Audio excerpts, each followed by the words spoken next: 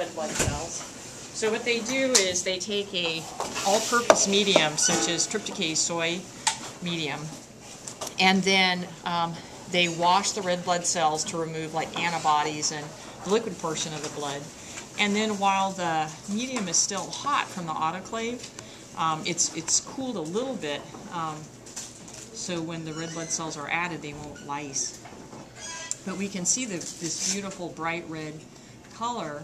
The color is provided by the red blood cells and the hemoglobin. And of course, in atmospheric air, the hemoglobin is oxygenated, so it's a bright red color. Now, with the red blood cells, the blood agar becomes an enrichment media. It provides many growth factors, amino acids, components to make nucleotides, vitamins, that many pathogenic bacteria of humans cannot make for themselves. Now, such microbes that have to be supplied with a lot of preformed organic molecules, what we call growth factors, they're called fastidious microbes. And it usually means they have very simple enzyme systems or defective enzyme systems, so that they can't make their own amino acids, all their own nucleotides. They have many vitamin requirements. So enrichment media is media that supplies all of these growth factors, all of these organic molecules pre-made, and that's what blood agar is. Now, if you're working in a medical microbiology lab, say a hospital lab, you almost always will place clinical samples from patients on blood agar because, again, so many human bacterial pathogens are fastidious. The reason they invade us is that we are what? We're this great source of preformed organic molecules, right? Yeah, we're fast food for them, right? Okay, so it does make sense that with clinical samples from patients that you suspect might be infected with bacterial pathogens, you'd always want to place part of the clinical sample on blood agar. Now, in addition to being enrichment media, blood agar is also a differential media. It lets us differentiate between bacteria that cause different kinds of hemolysis, and that's kind of the big topic here. So, when we look at different types of hemolysis, the hemolysis literally means blood lysing, and we're specifically talking about the lysis or breaking open of red blood cells. And a general term for substances that microbes make that cause hemolysis, they're called hemolysins. So these are substances which can cause lysis of red blood cells. And it turns out, depending on the hemolysins, different microbes will cause different types of hemolysis. And again, we can use this to help differentiate different types of bacterial pathogens. So the first type of hemolysis is called alpha, and I just use a symbol here, alpha hemolysis. And this is partial destruction of the red blood cells, partial destruction of their contents. And as a result, we see a greening of the agar. And this is such a cool photograph that Professor Holland downloaded. This represents a blood agar plate upon which 3 different bacteria are growing. And what they did is that they, when they inoculated the plates, they used a symbol of the type of hemolysis that the bacterium causes. Isn't that cool? I just love that. Okay, so here we see a alpha hemolytic bacterium. And again, we call it alpha because it causes partial lysis of the red blood cells. And we see it as a greening or a darkening of the agar. And this is classic for Streptococcus pneumonia, which causes bacterial pneumonia, as the name suggests.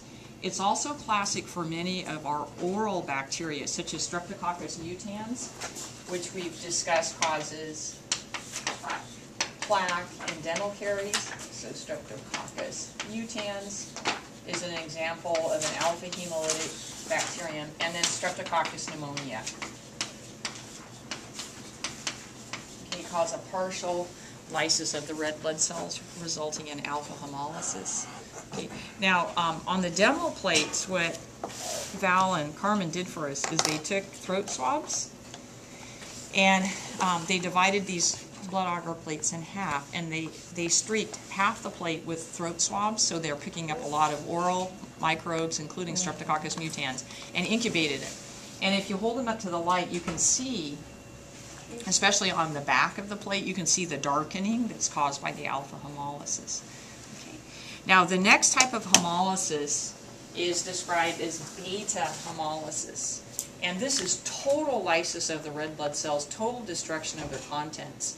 So if you have really good beta hemolysis, what I was taught was that if you had beta hemolytic bacteria growing on blood agar, if the beta hemolysis is complete, you could actually read text through the agar. I mean, it's totally clear, like glass. Okay, so that's beta hemolysis. Now here on this cartoon, not on the cartoon, but the photograph, it's kind of hard to see. It looks like it's a yellow zone around these bacteria that are causing beta hemolysis. But again, we actually had this plate, and we had like our lab manual text. We could lay the plate down over the text and be able to read the text through that zone of beta hemolysis. Total destruction, right? And there are some very important beta hemolytic bacterial pathogens. Yeah, Bianca. You said the alpha is greenish. Greening, darkening. Blackish in the back? For the alpha hemolysis? Yeah. For the alpha hemolysis, it's a greening or darkening of the agar. Yeah, so we don't have, they say it's not total lysis of the red blood cells. I think what it is that the red blood cells have been partially lysed. They're starting to leak their contents. And I think, I don't understand the chemical reactions, but when the contents of the red blood cells are interacting with other components of the agar, and I'm not sure, maybe with the air, we're getting this greenish discoloration with the alpha hemolysis.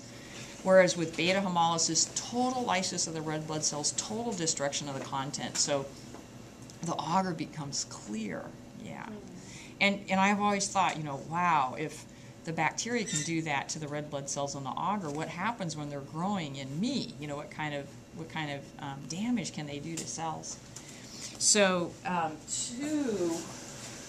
actually 3 beta hemolytic bacteria I'd like you guys to know. I'll make a little bit more room in our chart here. And this is a term that you often hear in medical circles, beta hemolytic this, beta hemolytic that. Our not so good friend Staphylococcus aureus. Usually when it's freshly isolated, say from a human or an animal, it very often is beta hemolytic. Now we have a lab strain that Val and Carmen streak for us, and we can see that the lab strain of Staph aureus, it's not very beta hemolytic at all. And sometimes this happens as they get passed over and over and over in labs. They stop producing some of their virulence factors like the hemolysin. So this isn't a great example of beta hemolysis, the lab strain of Staph aureus. But again, very often when freshly isolated from a patient, often Staph aureus will be very beta hemolytic.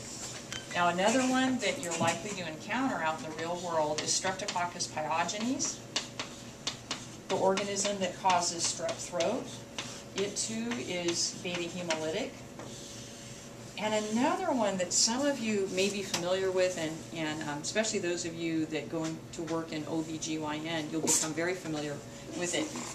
The species name, and usually in medical circles they don't use a species name. The species name is Streptococcus agalactia.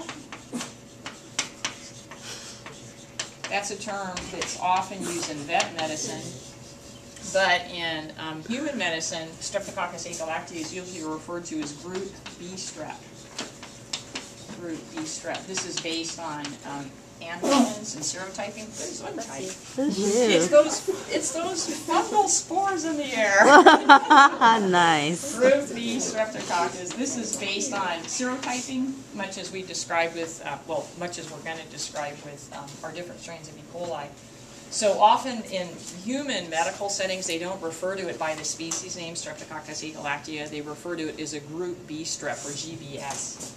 And the reasons these will be important if you guys are going into OBGYN, or if you're female and you want to become pregnant in the future, is sadly they've discovered that a percentage of women are colonized with group B strep in the vaginal area. And upon delivery, a vaginal delivery of a baby, the baby can become infected. And some of these strains of group B strep will cause neonatal sepsis and meningitis. And the heartbreak is that it can kill newborns. And And if it does cause meningitis and the baby survives, it can cause permanent neurological damage. This is kind of an emerging infectious disease pathogen. Back when, say like 20, 30 years ago, people were just starting to talk about it, first started to recognize it. And luckily now, moms that are pregnant, usually they are cultured for it. They'll take vaginal swabs prior to delivery and check mom to see if she's carrying group B strep, and they can treat mom with antibiotics pre-delivery and even during delivery, and they've discovered that greatly reduces the chance the baby will get infected. So it is really good to know if you're pregnant if you are carrying the group B strep. Streptococcus pyogenes belongs to a different antigenic group, and another term for the Streptococcus pyogenes, they belong to a serological group called the group A strep. And again, depending on the medical group that you're working with, some of them may refer to Streptococcus pyogenes as group A streptococcus. Okay, so you get the gas, the group A streptococcus, and the group B streptococcus. So again, just so you guys, when you're in medical settings, you hear folks talking about group A and group B streptococcus, you know these are two important pathogenic members of those two different groups. And again, the Staphylococcus aureus, Streptococcus pyogenes, and Streptococcus agalactiae, these are all beta hemolytic bacterial pathogens. And then the last type of hemolysis, I love this, gamma hemolysis. Gamma hemolysis is no hemolysis. So a lot of bacteria don't make hemolysins. So when you grow them on blood agar, they don't cause any change in the agar at all.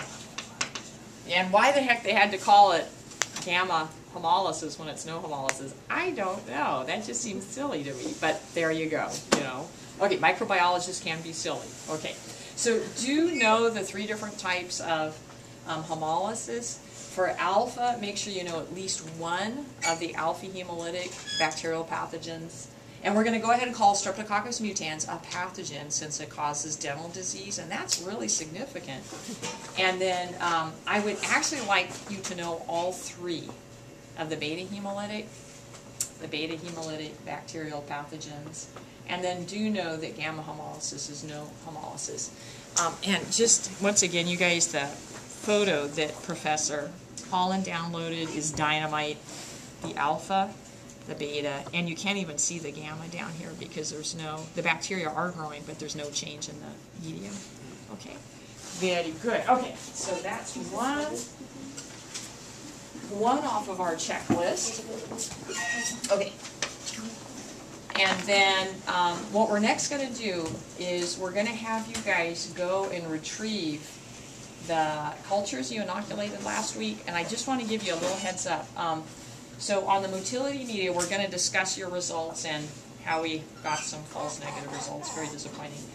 But you can pull those tubes out. What is really helpful is to get your test tube racks out. So you can put your tubes out where it's easy to see them. Okay, so you're going to pull your motility agar deeps, and we had them incubating at 37. And then what you want to do is very carefully pull your tubes out of the 30 degrees Celsius incubator. And you'll remember those tubes, we had our regular TSA slant, we had our big butt TSA slants, and we had our TS broths.